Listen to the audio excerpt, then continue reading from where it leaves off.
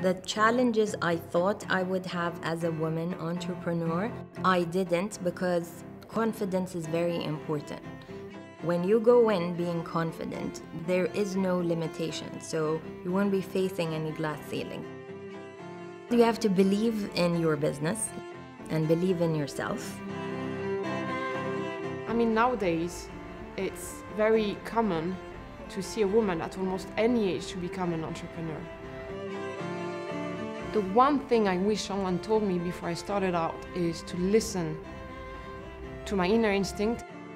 That inner voice will tell you in a flash what you have to do, what you need, and whom to trust. When you're building a business, it's a giant problem-solving task with many moving parts, and you can get burnt out very quickly. So it's about pacing yourself. How do you go gracefully through all the peaks and all the downturns? So having that light mindset really helps. You're only limited by what you think you are. So I don't think there's any extra challenge to being a female entrepreneur. It's really about knowing what your strengths are.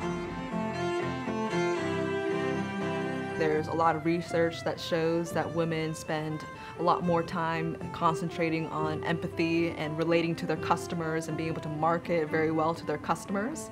And I think that's a huge advantage, and women should appreciate that and acknowledge that about themselves as an immense strength that they have, and not be self-conscious or think that being a female will hold them from doing anything. The journey of an entrepreneur is filled with so many beautiful moments, but also so many beautiful obstacles. Don't be afraid of failure. Failure is actually will teach you the most amazing things. That's when you know where you went wrong, but that's also when you know what you need to do to make it right. So we've just got to break the barriers and do what we do best.